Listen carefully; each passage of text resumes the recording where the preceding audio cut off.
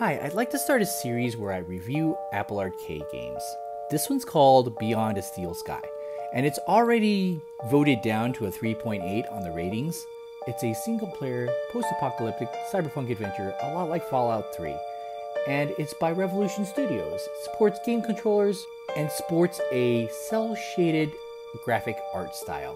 So, to give you that comic book feel, it's going to make you feel a lot like you're playing Borderlands, actually.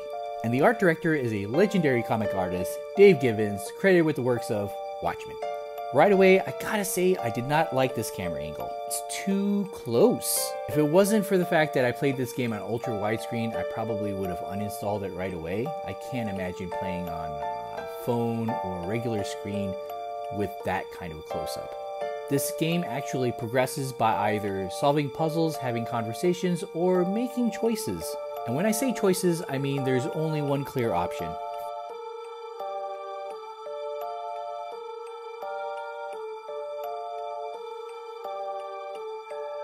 Thank you. I needed this. I needed the camera to zoom out and show me the world. You're not able to do that with that close camera.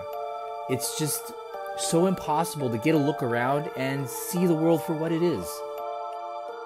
Another thing that kind of annoyed me about this game is right when I started, I found some leaflets on the ground that were like pages, and I picked them up thinking that they were items. They're actually director commentary, and they're scattered throughout the game. There's so much of them. They're not actually items. They're just commentary.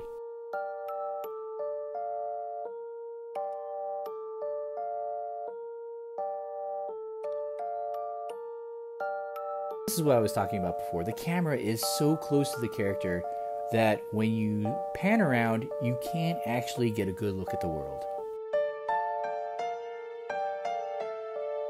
Now, conversations are really important in this game in progressing the story, kind of in the same way that it was for Dragon Age or Mass Effect or Knights of the Old Republic or several other games. Conversation gives you options, you select one, and it progresses the story. But instead of that option being a choice, here you can actually go back and select all of the options and fully explore that conversation.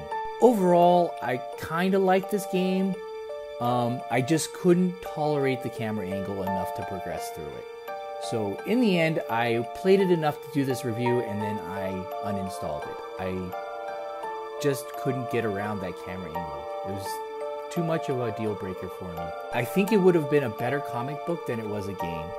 I hope you enjoyed the review. And follow me, Beard Snack, on YouTube and Twitch.